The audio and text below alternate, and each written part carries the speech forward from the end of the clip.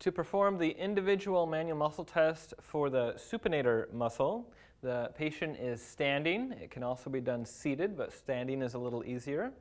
The arm is placed in full shoulder extension and elbow extension, with the forearm in full supination.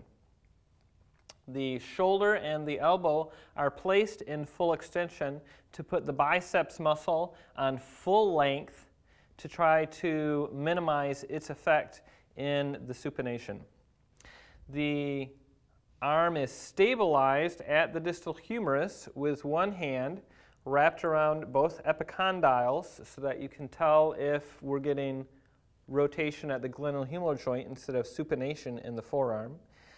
Resistance is applied at the distal forearm with the fingertips on the dorsal distal radius and the heel of the hand on the dorsal volar ulna, and resistance is then applied in the direction of pronation with the patient trying to maintain supination. So hold that position right there. Don't let me move your hand. Like that.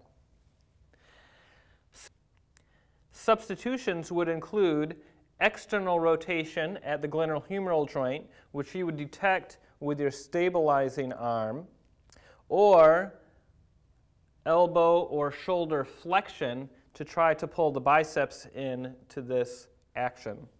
The supinator muscle is palpated at the posterior lateral aspect of the proximal forearm.